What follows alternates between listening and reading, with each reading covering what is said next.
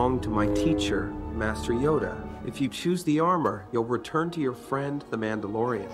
But if you choose the lightsaber, you will be the first student in my academy. Which do you choose?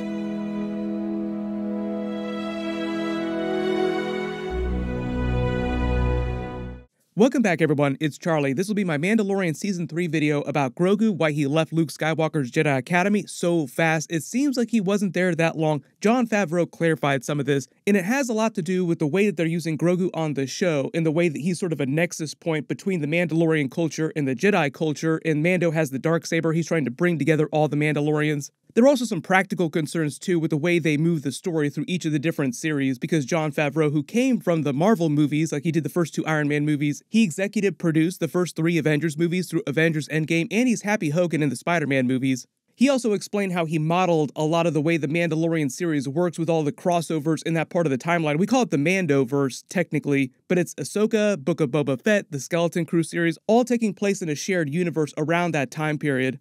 In the way time passes, so there were a couple surprises, like he wasn't with Luke Skywalker for the amount of time that people thought that he was with Luke Skywalker. The Mandalorian Season 3 episodes are starting this week. Of course, I'll do videos for all the episodes. Be sure to subscribe to get them all. It is going to be crazy. I'll do a special giveaway in all my episode videos too, like I've done in previous seasons. But here's the big surprise that Jon Favreau revealed about the Mandalorian timeline after Return of the Jedi and how quickly things are moving along since Season 1. You know, he is definitely somebody who has spent time in both worlds. And we know that he started off earlier in the Jedi Temple. We've seen flashbacks to that. And then we know that he's been rescued and spent many years with the Mandalorian. Went back with Luke. Now we've been 2 years apart from him there training. What's interesting is that as he chooses to return to his friend, the Mandalorian, because he's developed an attachment, it's interesting how that echoes in a way Luke's path when he was, was drawn to the attachment to his friends and how that helped shape the future. And what is the relationship of those two civilizations? Yeah. Because the Mandalorian armor, as Dave has taught me, is developed to counteract all of the natural abilities that the Jedi had and made it a more level playing field. So we have a lot to draw from, both from the Clone Wars, where they both cooperated and fought. And we also have ancient history, as we saw in games and in extended universe. So in that clip, Jon Favreau reveals it's actually been many years since the events of Season 1. He's kind of vague when he says many years. I think he means to say 4 to 5 years. And he confirms that Grogu was with Luke Skywalker training at his Jedi Academy for 2 years, which is way longer than I think people assumed, because it seemed like he was only there for a hot minute. And generally, the seasons of the Mandalorian series and all these spin-offs are meant to happen the same way that the Marvel movies and the Marvel Disney Plus series move in relatively close to real time, one right after the other. Season 1 came in 2019, Season 3 episodes are coming in 2023, so it's about 4 years. It's probably been a little bit longer than that in the universe of the Mandalorian and Star Wars right now. Grogu left with Luke Skywalker to begin his Jedi training, and Mando had left with the Darksaber to find the armor and his former covert to Mandalorians. Because he still has the Darksaber, that effectively gives him a claim to the throne of their home planet Mandalore and the title of Mandalore, which is what they call the ruler of their people at any given time. And Grogu had been training with Luke Skywalker on the planet where he eventually creates his Jedi Temple in his academy that we've seen in the movies, Luke barely having just begun to construct the actual physical temple itself.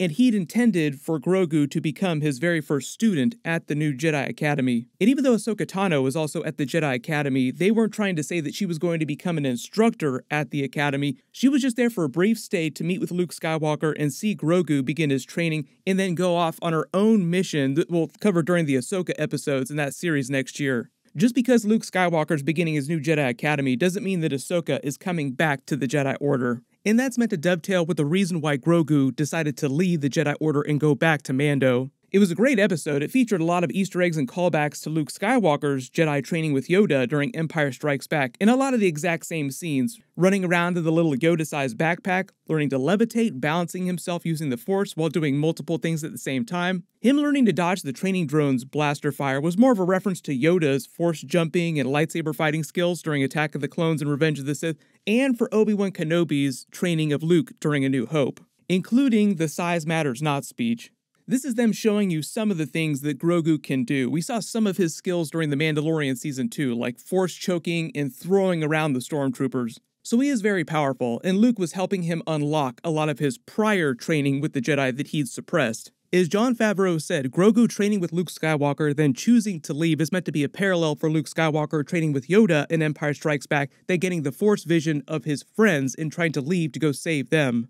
And even though Grogu didn't get a Force vision of Mando being in trouble, during the episode, they try to show you how Ahsoka had to counsel Mando about Jedi attachment issues and remind him what it did to Anakin Skywalker, leading to him becoming Darth Vader, going to the dark side of the Force. She basically explained why she and Luke Skywalker were trying to do everything they could to avoid repeating that mistake, and at the end of the episode, they show Grogu is just as preoccupied, missing Mando not focusing on his training as much as he should. Which is also meant to be another parallel for Anakin Skywalker. Yoda had his own version of this speech during Empire Strikes Back, speaking about Anakin Skywalker and Luke Skywalker. Like his father, never his mind on where he was. What he was doing. That's what Ahsoka's comment about Anakin Skywalker meant when she told Luke, much like your father. The double meaning was that she was saying that Luke was much like his father, trying to train a Padawan for the first time, like Ahsoka was Anakin's first Padawan. But Ahsoka was also telling Luke that she sees a lot of the same energy in Grogu that she saw in Anakin Skywalker, which is kind of a warning. And this dovetails with a few reasons why they had Grogu leave Luke Skywalker's Jedi Academy in his training and go back to Mando.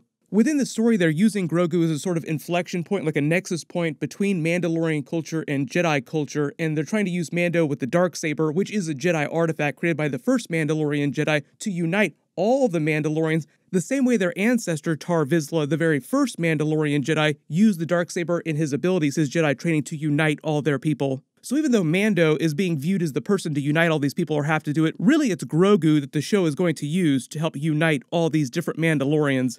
Also, there's the idea that Grogu will become a Mandalorian Jedi, just like Tar Vizsla, just not biologically a Mandalorian. The whole idea with Mandalorians like Din Djarin is that he wasn't born a Mandalorian, he chose to become one, and it sounds like that's what they're doing with Grogu. He will choose to be part of the Mandalorians with Mando, like a family with Mando. Even the armorer basically called him Grogu's father. You are as his father for now. And in a bigger lore kind of way, it's all about the mistakes of the Jedi and how their dogma set them up to fail during the prequels. Like we talk about the fall of the Jedi, and as evil as Emperor Palpatine and the Sith were, a lot of the things that the Jedi wound up doing, a lot of their teachings, were actually wrong, just in a completely different direction. George Lucas talked a lot about this, about Anakin Skywalker bringing balance to the Force, and as much as that was about getting rid of the Emperor during Return of the Jedi, bringing balance to the Force was also about getting rid of the Jedi Order as it existed when Anakin Skywalker became Darth Vader. The idea that even though the Jedi themselves weren't evil, a lot of their teachings were wrong. At the end of the episode, Luke Skywalker forces Grogu to make the choice between the Mandalorian and the Jedi, choose the Mandalorian's Beskar armor, chainmail suit, or choose Yoda's lightsaber in the path of the Jedi. If he chooses the armor, he forsakes the path of the Jedi as Luke Skywalker sees it, and if he chooses Yoda's lightsaber, Luke is effectively saying you won't ever see the Mandalorian again. It will take you many years to master the ways of the Force, and you may never see the Mandalorian again.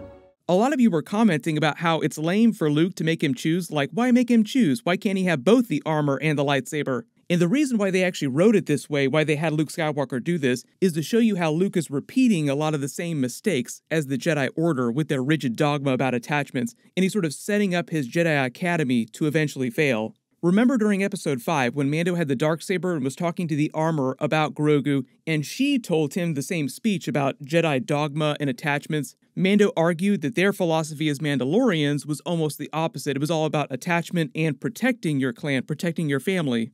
That is the opposite of our creed. Loyalty and solidarity are the way. And you have to remember that Mando is not on the path to the dark side or anything. Like, he is a little bit darker as a character, but they want you to think that he's walking the correct path. Like, he might make some short-term mistakes, but in the larger sense of things, he's on the right path. Whereas Luke Skywalker is just repeating the same mistakes of the old Jedi Order. We saw how that ended, not well. And while Jon Favreau and Dave Filoni aren't retconning any of the new Star Wars movies or anything, they are preemptively sidestepping them using Grogu. And here's how they're doing that. Luke helped him unlock his previous Jedi training, making him much more powerful, giving him access to more memories that he can continue to relearn Jedi skills from. So he's just beginning to do that now. And because Yoda's species lives for up to 900 years or so, Grogu's only a little over 50 now, he's got over 800 years to develop his own version of a new Jedi Order that's totally different from the old Jedi Order. So in choosing the Beskar armor, they're basically saying Grogu is going to reject the old Jedi ways that Luke Skywalker is hyping up in this episode. So eventually someday when Mando dies either of old age or he dies in some big battle, and Grogu goes his own way, focusing more on deepening his connection with the Force, he'll start a new Jedi Order of his own, and because this is more than 50 plus years in the future we're probably talking about here, unless Mando gets killed really soon, that puts Grogu way past the events of the new Star Wars movies, effectively sidestepping everything that happened during the new movies. Grogu off on his own with the help of Force Ghost Yoda, maybe counseling him, or anybody that's still alive at that point, maybe Force Ghost Ahsoka. Pretty much all the Jedi that you know right now would be Force Ghost by that point. Right now, Grogu is the only character that we know of that we've seen in the context of the show and the movies who would still be alive a long time in the future, creating a new, different Jedi Academy, one that doesn't focus so much on absolutes or attachment issues. There were a lot of jokes about this too after Luke Skywalker made him choose. Why is he making him choose? Only Sith deal in absolutes. If you haven't seen any of the Star Wars Rebels episodes either, they introduced the Bendu character during that, played by Tom Baker of Doctor Who fame. And the Bendu was a creature that wasn't a Jedi or a Sith, he wasn't a gray Jedi either, but he wielded both the dark side and the light side of the Force in a more complete way that made him way more powerful. And I think that eventually, in the distant future of the Star Wars universe, Grogu will become something closer to the Bendu, even if he doesn't become a Dai Bendu himself. Dai Bendu is the name of the order that the Bendu belong to. It's a big Easter egg for that, which is actually a big Easter egg for George Lucas's original treatment for the Star Wars universe. For those of you wondering if Grogu would ever go back to pick up Yoda's lightsaber, like would Luke still let him have it? I'd rather see him create his own lightsaber eventually that's just totally different. Even though he doesn't have the technical knowledge in how to actually build a lightsaber, Force Ghost Yoda or Ahsoka Tano could teach him how to do that. If you saw the deleted scenes for Return of the Jedi, they also have the deleted scene of Luke Skywalker building his new green lightsaber. He didn't get special plans on how to build that. He got some help from Force Ghost Obi-Wan Kenobi and Yoda. So they can do the same thing for Grogu in the distant future when he eventually creates his own lightsaber. Also, Ahsoka Tano would know how to build a lightsaber. She could tell Grogu how to do that too. So there are other Force users out there who are still alive that Grogu can still learn new things from while he's having adventures with the Mandalorian during Season 3 and beyond. But if you have any more questions about what Grogu was doing with Luke Skywalker, how long he was with him, how much training Luke Skywalker unlocked in him, just write it below in the comments. My full Mandalorian Season 3 Episode 1 video will post next on Wednesday. It'll be Wednesday every single week, and there'll be 8 episodes, just like previous seasons. Everyone click here for my Mandalorian Season 3 Episode 1 video. I'll update the link as soon as I post that, and click here for all my Mandalorian videos. Thank you so much for watching, everyone stay safe, and this is the way.